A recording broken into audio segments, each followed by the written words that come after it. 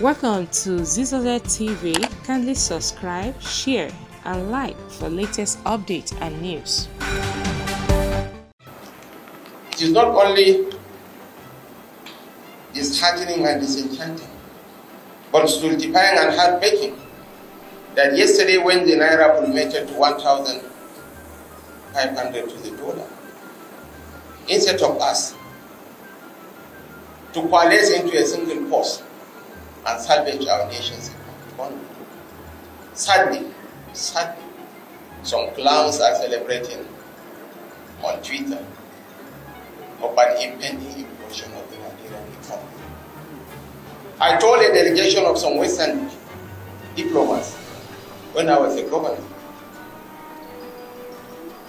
just 2 million Syrians, Arabic-speaking Syrians, knocking on the doors of Europe, and they caused Brexit.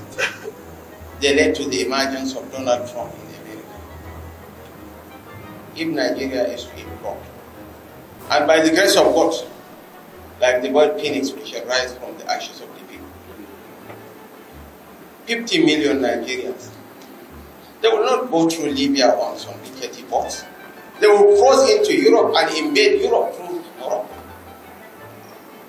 This is why it's in the interest of the world, it's in the interest of Africa, for Nigeria to thrive, for Nigeria to prosper.